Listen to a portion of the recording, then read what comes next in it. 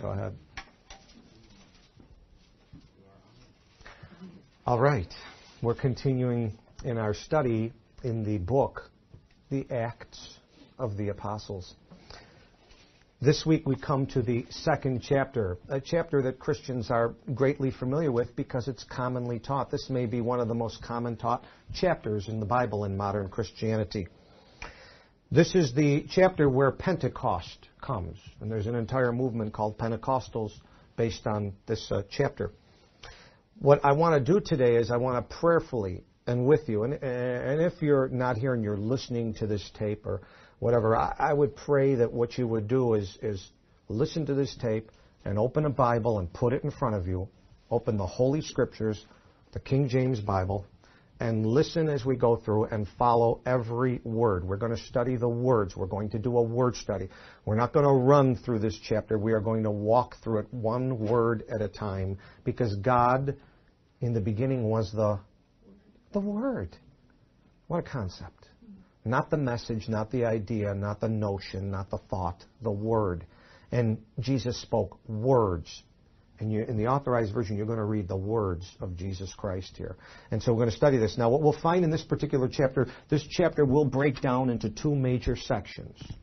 There will be verses 1 through 13 and verses 14 through, I think it's 47 is the last verse.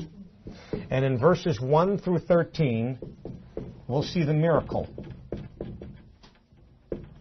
And in verses 14 through 47, we'll read the message that was preached on that particular day.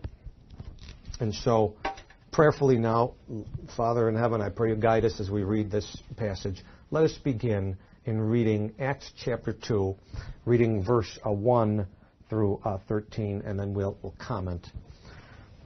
And when the day of Pentecost was fully come, they were all with one accord in one place. And suddenly there came a sound from heaven, as of a rushing mighty wind, and it filled all the house where they were sitting. And there appeared unto them cloven tongues like as of fire, and it sat upon each of them. And they were all filled with the Holy Ghost, and began to speak with other tongues as the Spirit gave them utterance. And there were dwelling at Jerusalem Jews, devout men out of every nation under heaven. Now when this was noised abroad, the multitude came together, and were confounded, because that every man heard them speak in his own language. They were all amazed and marveled, saying one to another, Behold, are not all these which speak Galileans? And how hear we every man in our own tongue wherein we were born? Parthians and Medes and Elamites and the dwellers in Mesopotamia and in Judea and Cappadocia and Pontus and Asia, Phrygia and Pamphylia, in Egypt, and in parts of Libya about Cyrene, and strangers of Rome, Jews and proselytes, Cretes and Arabians. We do hear them speak in our tongues the wonderful works of God. And they were all amazed and were in doubt, saying one to another, What meaneth this? Others mocking said, These men are full of new wine. So the first movement of this particular chapter is a miracle in verses 1 through 13. And now let us just slow down very carefully and let us go back to verse 1 and walk through this carefully and see what the Lord would like to reveal. Let us study to show ourselves approved unto God as we go line upon line, precept upon precept, here a little, there a little, the way the word of the Lord is written unto us. Verse 1. And when the day of Pentecost was fully come. The term that will be introduced in the New Testament, this is a New Testament term, is a term called Pentecost. This word is not found in the Old Testament. In the Old Testament, if you read through there, you will find a word called the Feast of Weeks. The Feast of Weeks, found in Exodus 34, Deuteronomy 16, 2 Chronicles chapter 8. In the New Testament, this Feast of Weeks is turned into what will be known as the Feast of Pentecost. We find it 3 times in the New Testament, here in Acts chapter 2, Acts chapter 20, and in 1 Corinthians 16. 3 times it will be mentioned in the New Testament. Now, turn to Leviticus 23. I want to show you when the priests were given the law of ceremony, how to worship God in truth in the Old Testament. This is what the Lord gave them in Leviticus chapter 23.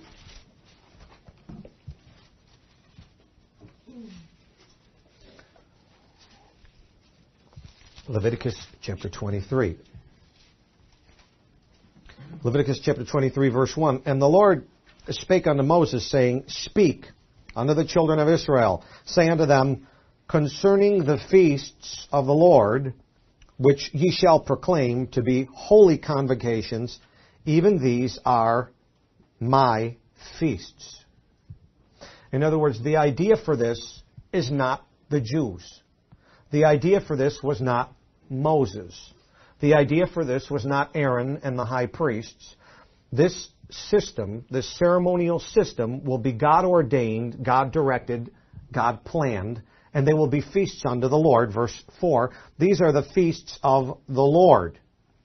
This is the Lord's idea. Now he's going to lay out the feasts in here, and when you move on down to verse 15, the first feast he's going to give to them is Passover. And then he's going to say in verse 15, and ye shall count unto you from the morrow after the Sabbath, from the day that ye brought the sheave of the wave offering.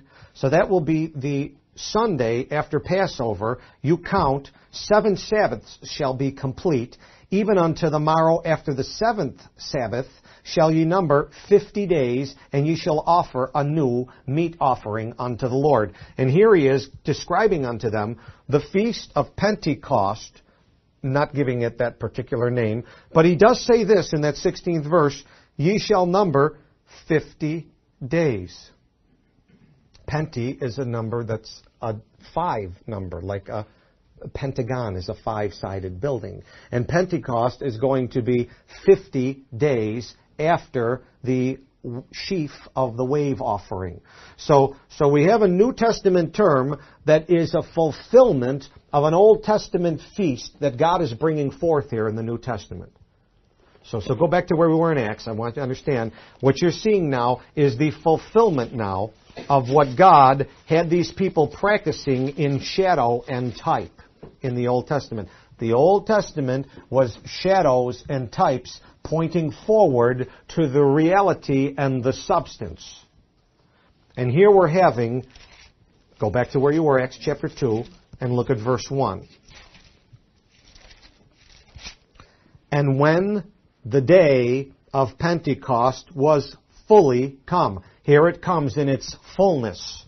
This is the feast of the Lord that he's bringing fulfillment of. It is fully coming on this particular day. That's what we're reading on. Now notice it's happening when the day was fully come. Do you remember how they would reckon time in the Jewish time calendar? It goes all the way back to Genesis 1. The evening and the morning, the first day. This is going to happen not during night. This is going to happen not during the evening. 12 hours will pass. It's going to happen in the day of. Why is that? 1 Thessalonians chapter 5. Now we're going to compare line on line, and we're going to see God is doing something here decently and in order and in a particular manner. 1 Thessalonians chapter 5. When the day was fully come, the day of Pentecost. 1 Thessalonians 5, verse 5. Ye, Paul writing to the church at Thessalonica, are all the children of light and the children of the day. The day is fully come. It is not evening, it is morning. Okay? It is the day of Pentecost fully come. Why? God is birthing something here. God is doing a work to the children of light. Ye are not in darkness. We are not of the night, nor of darkness. This is going to be something, a miracle that's going to fully happen in view of many people. That's how God works miracles, not off in a corner somewhere. This is a miracle that God's fully working in the day when it is fully come. Turn back to 2 Corinthians chapter 4. 2 Corinthians chapter 4. The day is fully come. It is something God is doing in the light. Why? Because this gospel God will not have hid. This feast is going to have a meaning and a significance toward the gospel and toward the Son of God. 2 Corinthians chapter 4 and verse 6. When the day of Pentecost was fully come, 2 Corinthians 4:6, for God, who commanded the light to shine out of darkness, hath shined in our hearts to give the light of the knowledge of the glory of God in the face of Christ Jesus. This entire miracle is going to be used to bring forth light about Jesus Christ. That's what's going to happen on this particular day. We're going to study it carefully. I'm showing you ahead of time, and we're going to walk through it verse by verse. This is the day of Pentecost. This is going to fulfill the type, and it's going to happen during the day, and it's going to bring forth light about Jesus Christ, and it's the time fully come. Turn to the next book of Galatians, chapter 4. It's been a long time. It's been maybe 1,400 years these people have been practicing the Feast of Weeks. But now once, listen to me folks, once, God is once going to deliver the faith unto the saints. Not multiple times. How many crosses of Calvary were there? One. How many times did God appear on Mount Sinai to Moses? Once. How many times? God doesn't need to do things multiple times. The Feast of Pentecost is fully coming in its fullness right here, Acts chapter 2. This is what we're reading about. Galatians chapter 4, verse 4. But when the fullness of time was come, God sent forth His Son. God is going to fulfill the types of the feasts one by one. He's already fulfilled the Passover about 50-something days before that, when the Lamb of God that took away the sin of the world hung on that cross. He fulfilled Passover. Now He's fulfilling Pentecost. He's not going to repeat Passover, and He's not going to repeat Pentecost. Just trying to get you to think like God writes in His book. Okay? The fullness is coming right here, Acts chapter 2.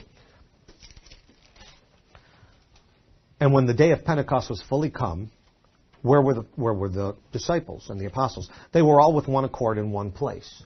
Chapter 1, the Lord Jesus told them to wait. So they were in one accord. What's the accord? Well, 1 Corinthians 15, according to the Scriptures.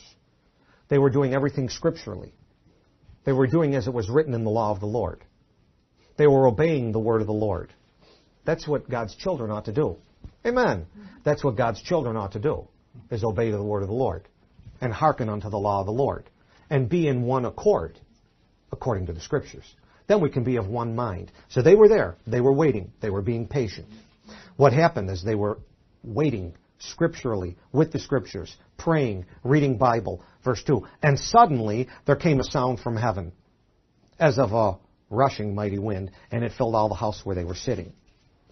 Now, a sound from heaven, suddenly, as of a rushing mighty wind. I've heard testimonies of people who have seen tornadoes, gotten close to tornadoes and lived about it, been through hurricanes and lived about it, and they talk about this rushing, mighty wind sound. It's described many different ways. You've probably heard the testimonies yourself on news channels and the Weather Channel and Discovery and things like that. That's what they're hearing, kind of like a whirlwind, something powerful, a tornado, a hurricane, something like this. According to Job chapter 40, verse 6, the Lord answered Job out of the whirlwind. They're hearing a rushing, mighty wind. Ezekiel chapter 1. I want to show you. I'll take you through Ezekiel. Ezekiel's a great prophet. Hard to be understood. A lot of time on your knees in prayer asking the Lord about Ezekiel. For years, I would read the book and I would say, what is he talking about? What is he talking about? Often when I don't know what someone's talking about, someone say, what are you, Ezekiel? Because I don't know what are you talking about. Have you ever gotten that feeling reading this book? Am I the only one that gets confused reading Ezekiel? Okay. Well, anyways, read a lot. And you start seeing, and Ezekiel is an interesting prophet. And he, chapter 1, verse 1, came to pass in the 30th year, in the 4th month, and the 5th day of the month, as I was among the captives by the river of Kibar, that the heavens were opened, and I saw visions of God. Verse 3, the word of the Lord came expressly unto Ezekiel. Verse 4, and I looked, and behold, a whirlwind came out of the north. Psalm 75, that's where the Lord is. Isaiah 14, that's where the Lord is, in the north, way up high north. That way north, coming out of the north. And a whirlwind came out of the north. A great cloud, a fire enfolding itself, and a brightness was about it. Out of the midst thereof is the color of amber, out of the midst of fire. Ezekiel's going to be given a vision, and in the first 11 chapters, God is coming to Ezekiel out of heaven, being carried by the cherubs in the form of a whirlwind coming down. And Ezekiel gets this vision, and God shows him the judgment to the church to the nation Israel. If the nation Israel was the church in the Old Testament, if you will, that's according to the preaching of Stephen in Acts chapter 7. But to the nation of Israel, showing the judgment that's coming there, and it's a rushing mighty wind. Turn to Ezekiel chapter 3.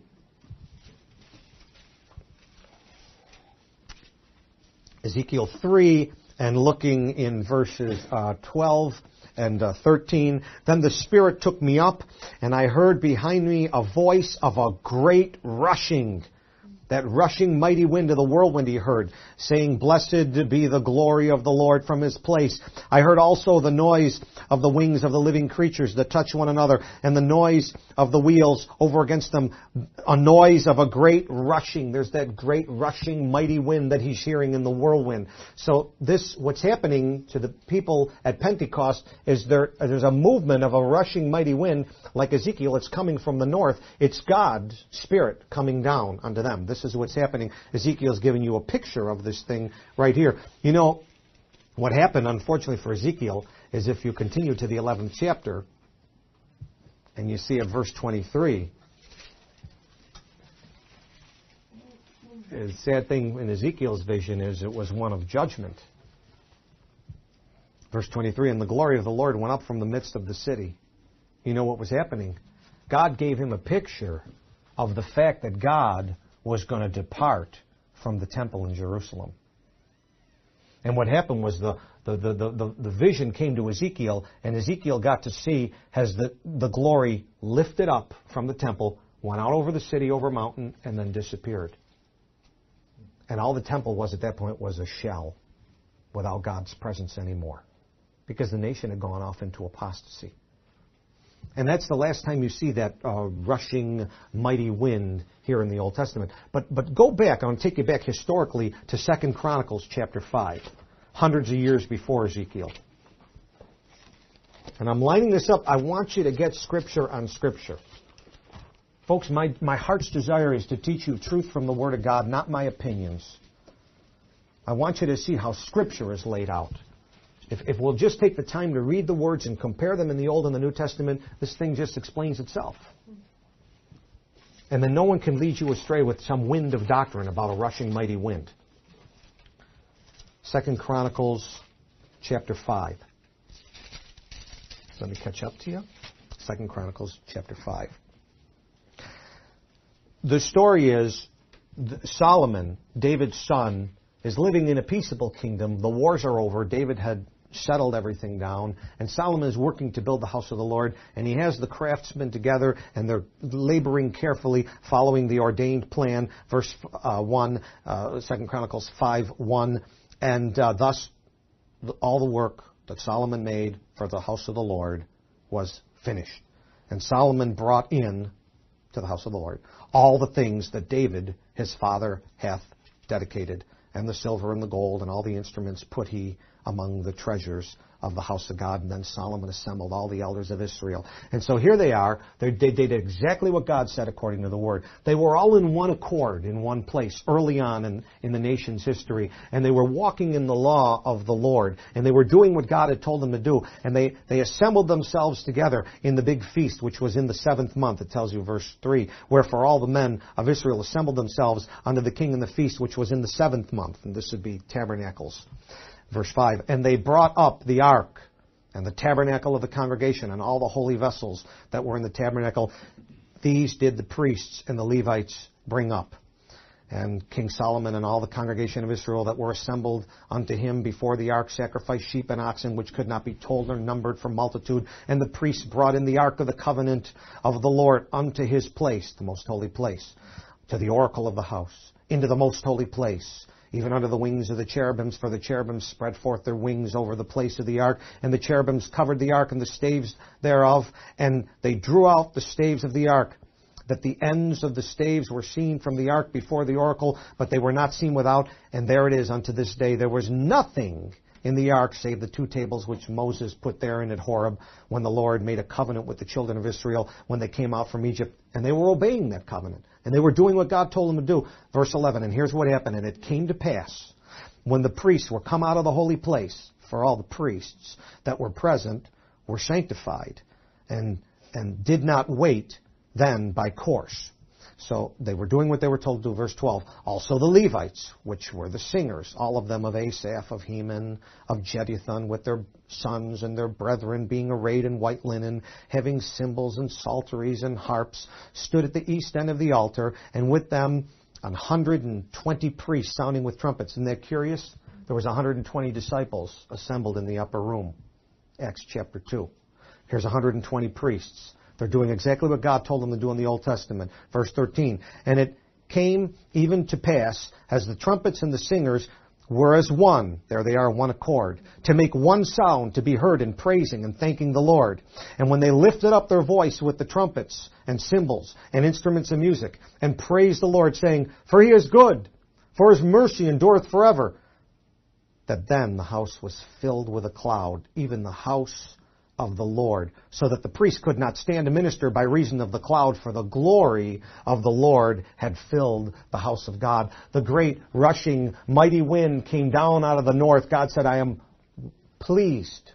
Well done, thou good and faithful servants, of one accord. And he brought down his glory and entered into the most holy place and hovered above the ark at the mercy seat. And God stayed right there. And the glory cloud was so great that the priests couldn't stand to minister. They had to turn away from that powerful glory cloud, and it filled the temple. That's Old Testament. That's Old Testament. I want to show you historically. Now, go back to New Testament. Acts chapter 2. This is why I have labored with you to teach you dispensational truth, so we could rightly divide the Word of God and understand the difference between what the Lord did with the first covenant, with a physical people in a physical land and a physical temple, and what the Lord's now doing in the new covenant in the blood of His Son to a spiritual household, spiritually, who are born of the Spirit. And there's something different, and God's making a transition here. Acts is a transitional book. Things are going to change from the old covenant to the new here. And watch what happens. And when the day of Pentecost was fully come, and they were all with one accord in one place, and suddenly there came a sound from heaven as of a rushing mighty wind, and it filled all the house where they were sitting. Now, it filled all the house where they were sitting. Now, they were, you know where they were? They were in the upper room, the same place the Last Supper was held. And this whirlwind comes from out of heaven, and it comes down, and it's aimed at Jerusalem. And right down the street from where they're sitting is the temple. Zerubbabel's temple that had been refurbished by Herod. The very temple where the priests were doing all the work. The very temple where a number of weeks back they had conducted their Passover ceremony. The very temple where all these people are gathered together, verse 5, to come for the Feast of Weeks, to go to that particular temple where the high priests Annas and Caiaphas are to do all the work. And that cloud doesn't come to that temple. It comes to the house where these men are sitting, to the upper room, where the Last Supper was, where He said, take, eat. This is my body broken for you. And drink. This is my blood of the New Testament, which is shed for you. And it comes to that particular house. So the thought, right away, God is doing things different. Let me show you when He did this again. Go to Luke chapter 1. Luke chapter 1. God did this before. It's a new covenant. And it's not Mosaic, it's about Jesus. There's a new mediator. It's not a human mediator, Moses. It's the God-man, Christ Jesus. And as the Lord begins the unfolding of this covenant, He's working in ways that are contrary, at least to the mind of the Jewish people. Because they were thinking literally, they were thinking physically, they were thinking the letter of the law, and they weren't allowing God to give them spiritual interpretation. The letter of the law killeth. The Spirit giveth life. My wife and I were talking about that this morning. She's asking me questions about, well, do you really think Satan actually thought that? And I said, you want the problem with Satan? The problem with Satan is he doesn't know Bible. He knows Bible literally. He's got a photographic memory, but he doesn't know it spiritually, and he has no understanding of the book. And he's in utter confusion because sin confuses your ability to understand this book. And this book is only revealed by the Spirit of God, and there's no communion between Satan and the Spirit of God. What concord hath the Spirit of Christ with Belial? None whatsoever. So he's got a photographic memory, and a Christian may be impressed that some satanic guy can quote Bible verses. I don't hang out with satanic guys. Well, have you ever had two guys visit you one Saturday afternoon at your house and talk to you about their religion, and you walk away going, man, they know a lot of Bible. Oh yeah, photographically like Satan, but they have no understanding of it. It's the Spirit that giveth life. You can quote Bible left and right, and that's like taking pieces of a jigsaw puzzle, putting them upside down and backwards. They don't fit. And here God's doing something spiritually. Luke chapter 1, the same thing was happening. In Luke chapter 1, there's a priest named Zacharias in the temple.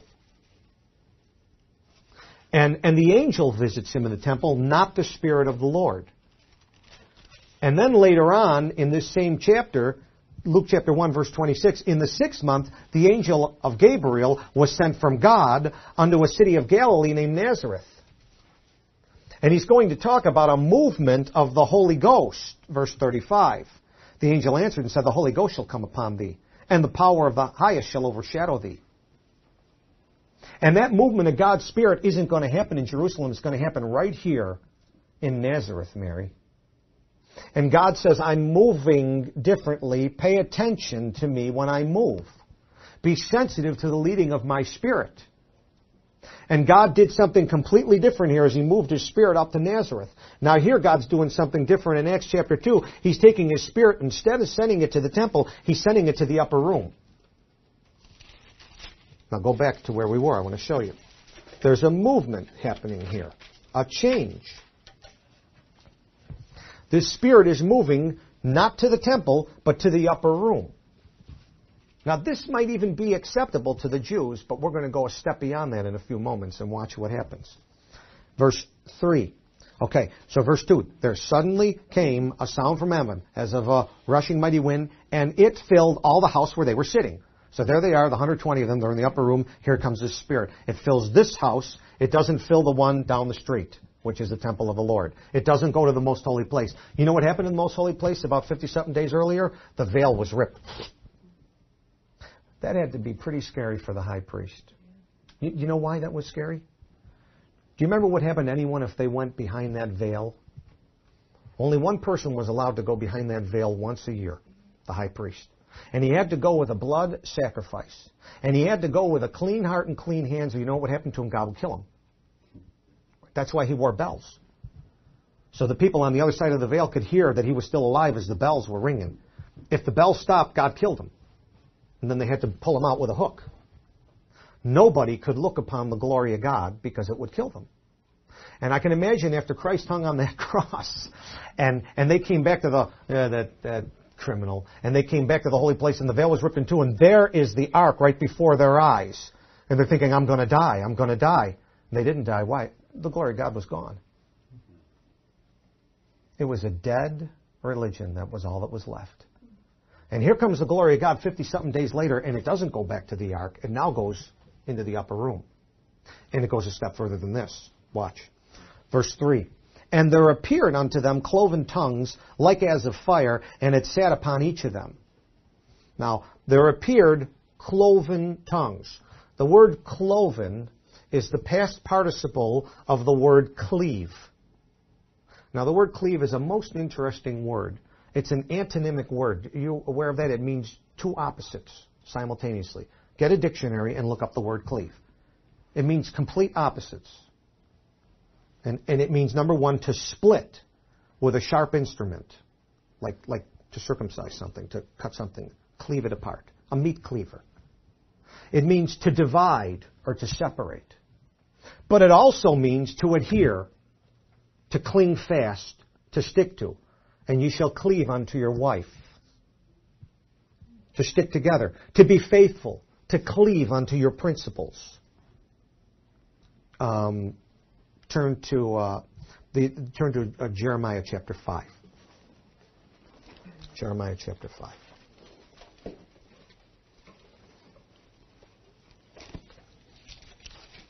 So there appeared cloven tongues like as of fire. Jeremiah chapter 5.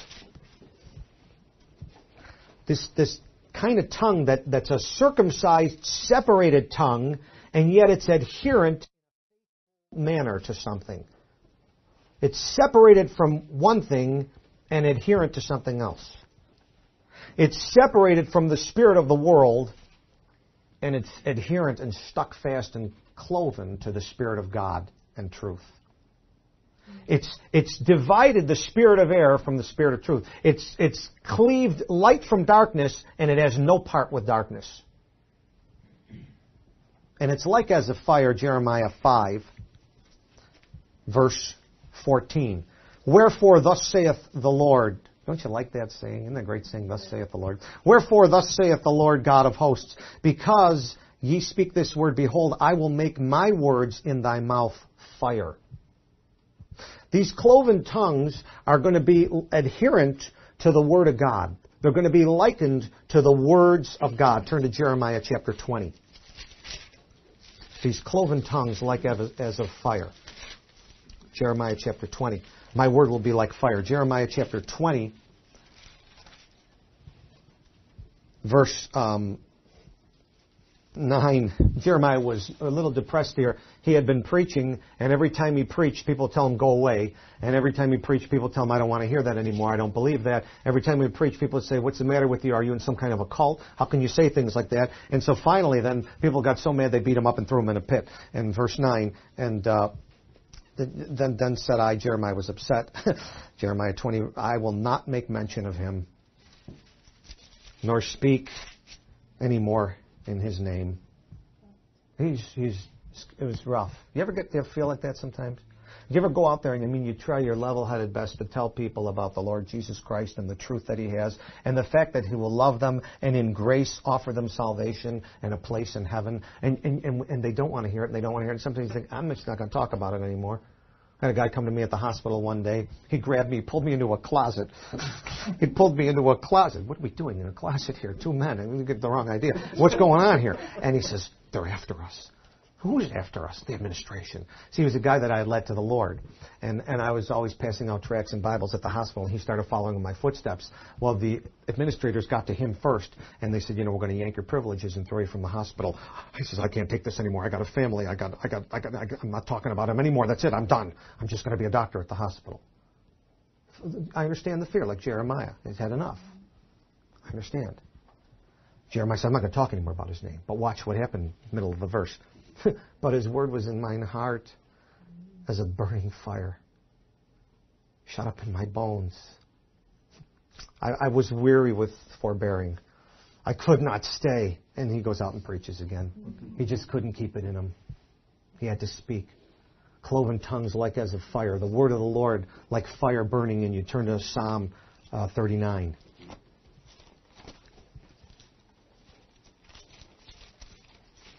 Psalm 39.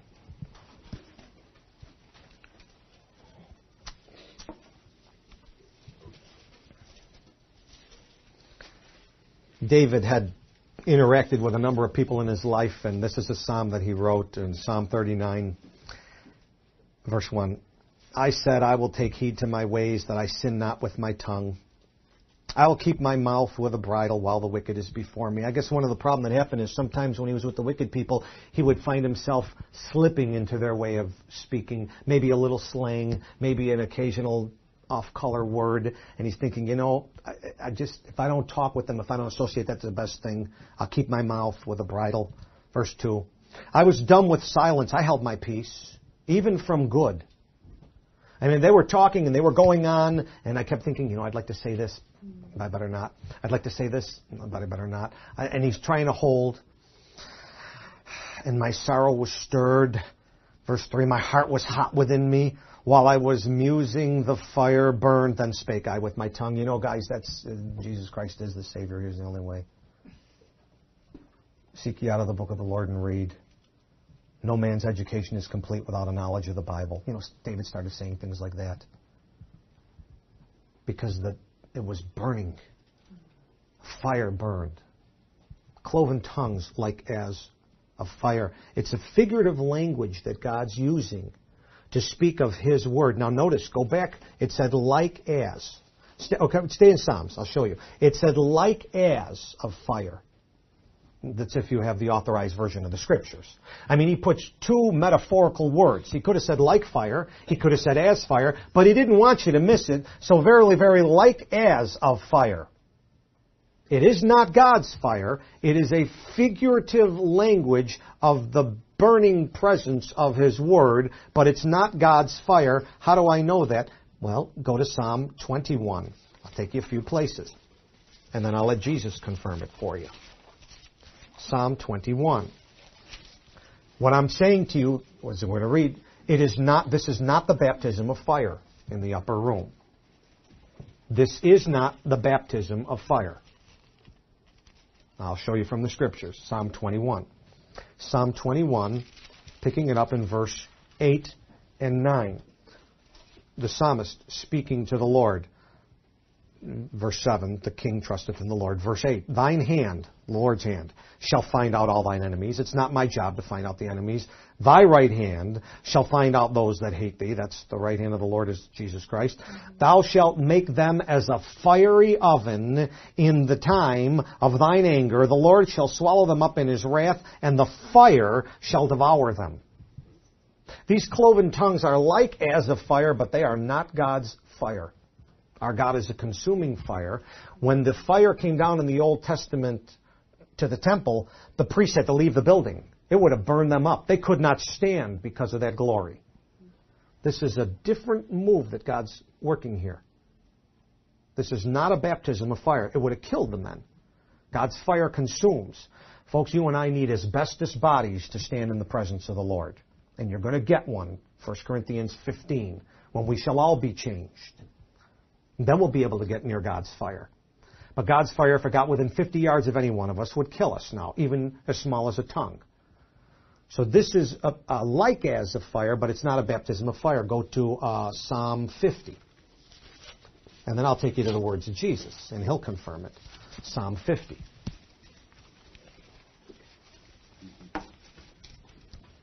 Psalm 50.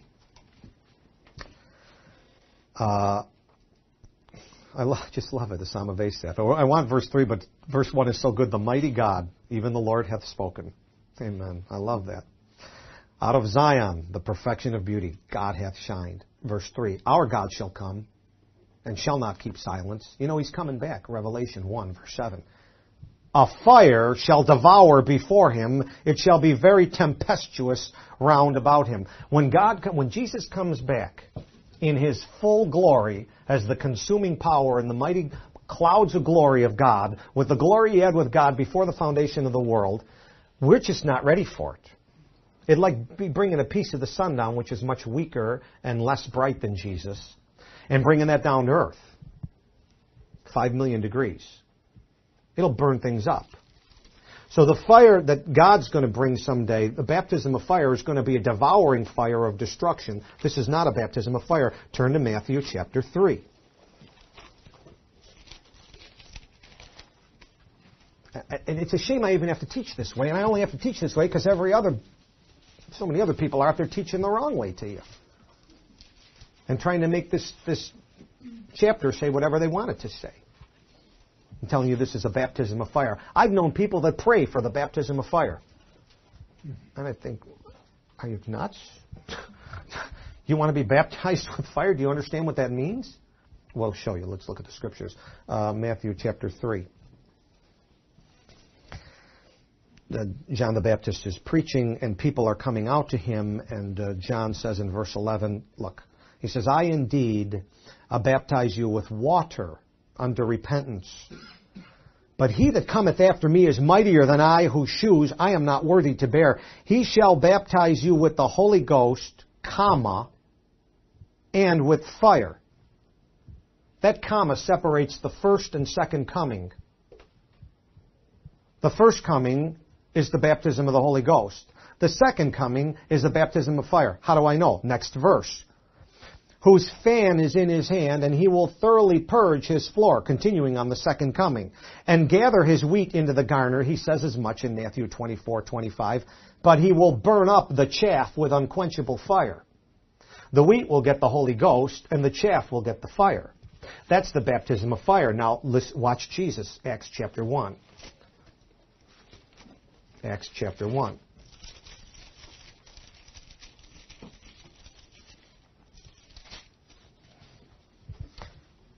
The Lord Jesus, Acts chapter 1, words of red. Verse 4, words of red.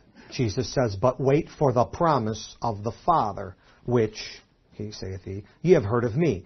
For John truly baptized with water, but ye shall be baptized with the Holy Ghost. Not many days hence. He doesn't say anything about them being baptized with fire, because those are his own children. Those are his wheat. They're not chaff. He's not going to baptize them with fire. He omits the little appositive and fire, because they're not meant to be baptized with fire.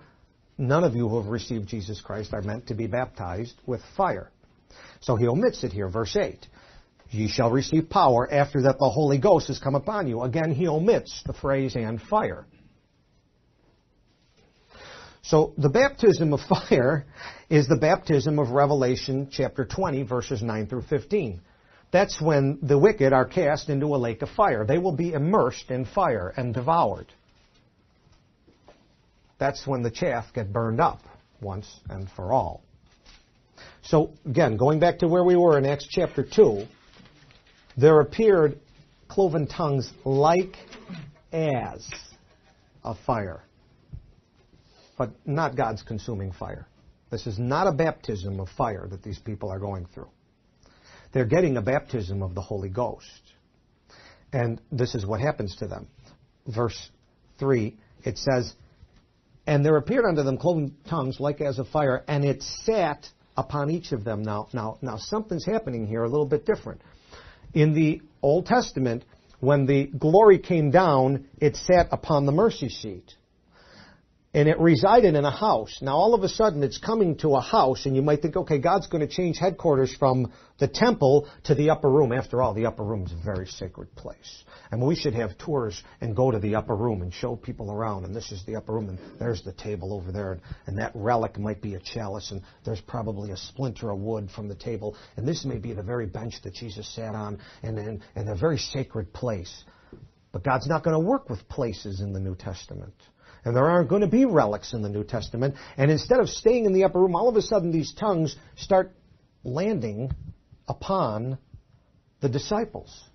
It's getting very personal in the New Testament instead of place-like and positional. God's doing something new here. And the tongues are starting to split up and land on the people there in the upper room. It comes upon them. It sat upon them. Now, Jesus said in verse 8 that the Holy Ghost would come upon you. And this even happened in small instances in the Old Testament.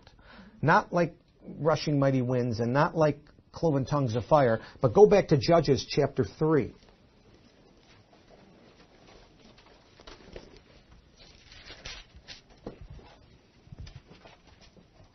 Judges chapter 3.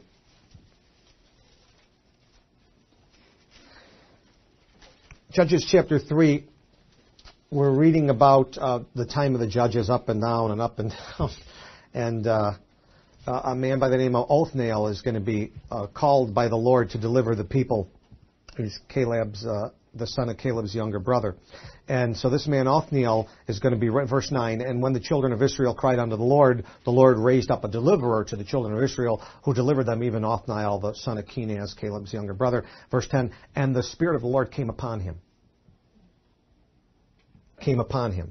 Now here's the Spirit of the Lord in the form of these cloven tongues landing upon these people.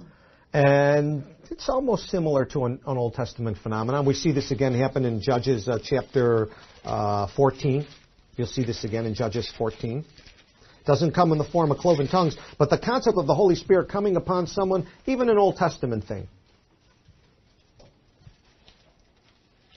Judges 14, verse 1, talking about Samson, and Samson went down to Timnath. Verse 6, and the Spirit of the Lord came mightily upon him. The young lion was after him, and he rent the lion as he would a kid. And so the concept of the Holy Spirit coming upon people every so often was an Old Testament phenomenon that would occur from time to time. But now there's going to be a shift, a change in the New Testament that you'll find in verse 4. If you go back to where we were, verse 4 is going to mention the change, and this is significant.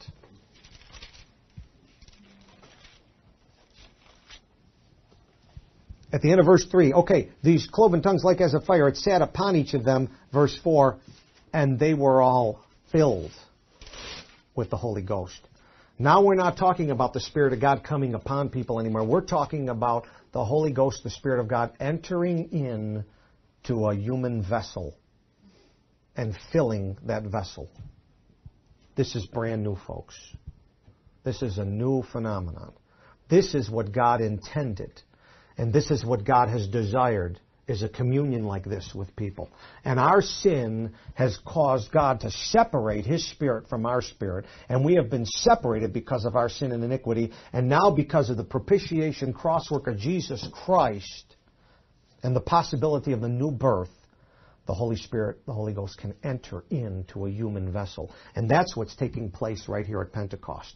It's not just coming to a room. There's not going to be some new sacred relic that people are going to visit at $3,000 a pop to make a pilgrimage to. This Holy Ghost is going to move right in and reside inside of people. Now this is something that Jesus Christ mentioned. Go back to John 14.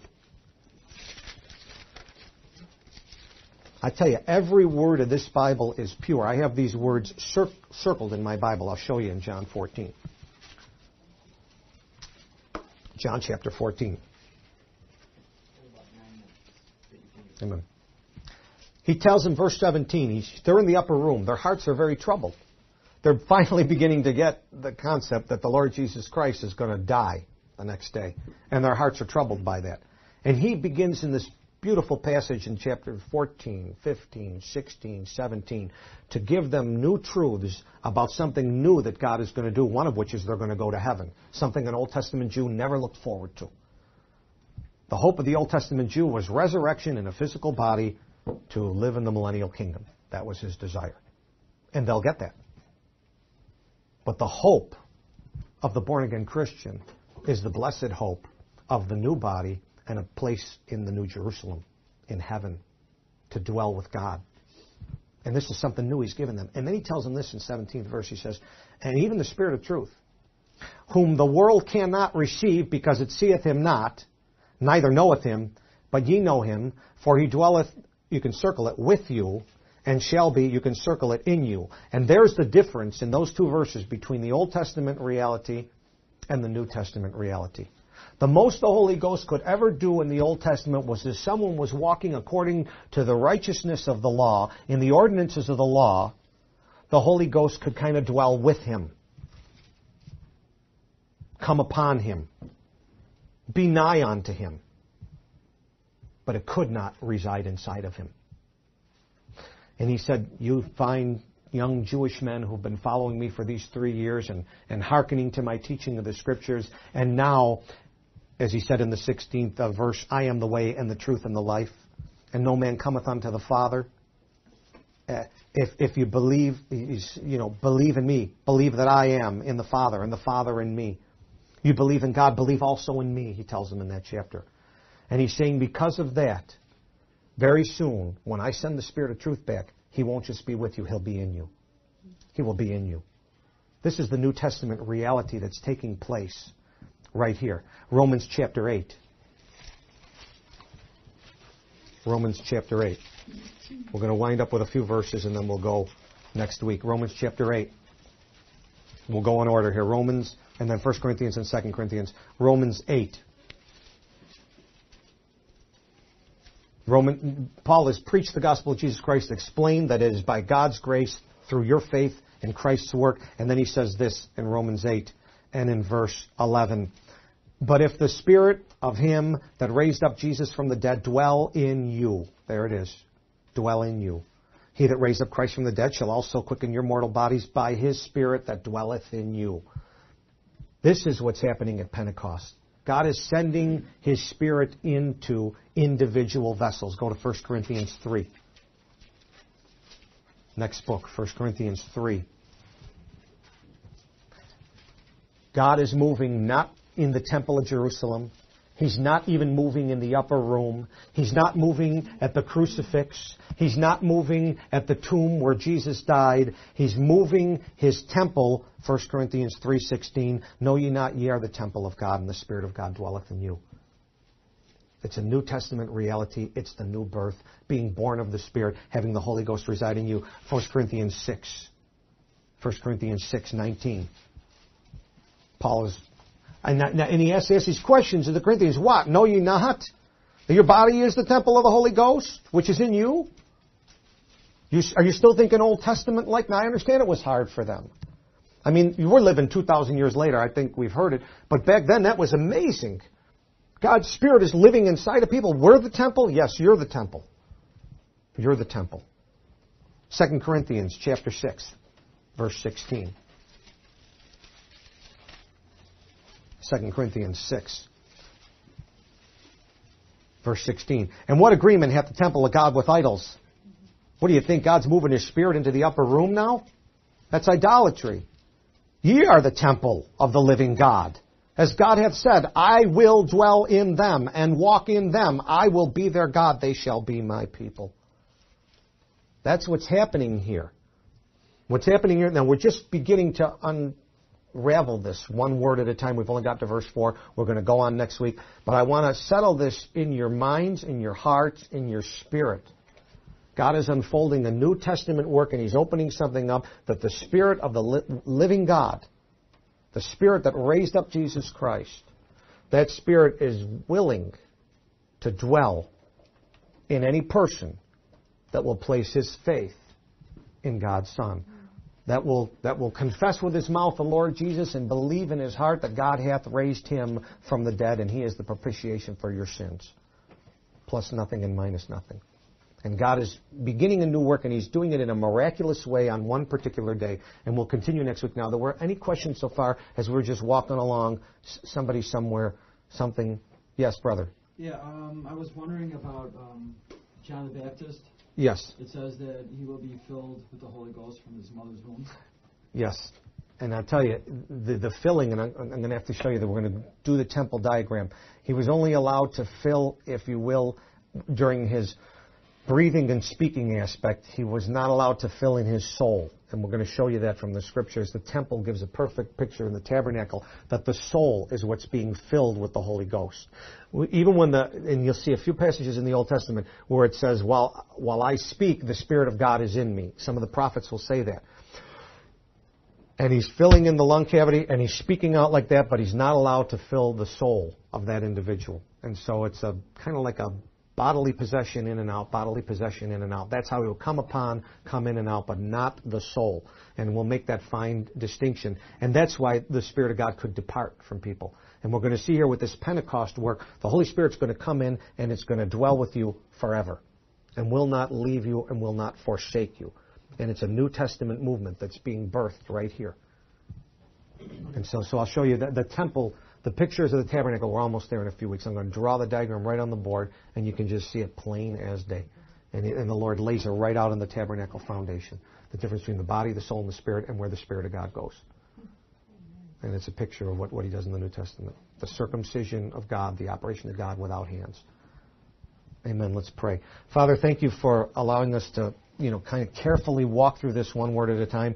Thank You that You have so much line upon line, precept upon precept, scripture upon scripture, Lord, that You can speak for us, that this is not Your consuming fire. These are like as of fire, the fire that burns in our bones of the Word of God. And thank You, that's what the Holy Spirit wants to bring, is the Word of God to us. Help us, Lord, to be filled with Your Word, filled with Your Spirit, and then help us while the fire muses inside of us, that we will open our mouth and speak and warn the wicked to turn from their wicked ways. Why will they die? Help them to turn to the truth and the life, the resurrection and the life, Your Son, the Lord Jesus. Amen.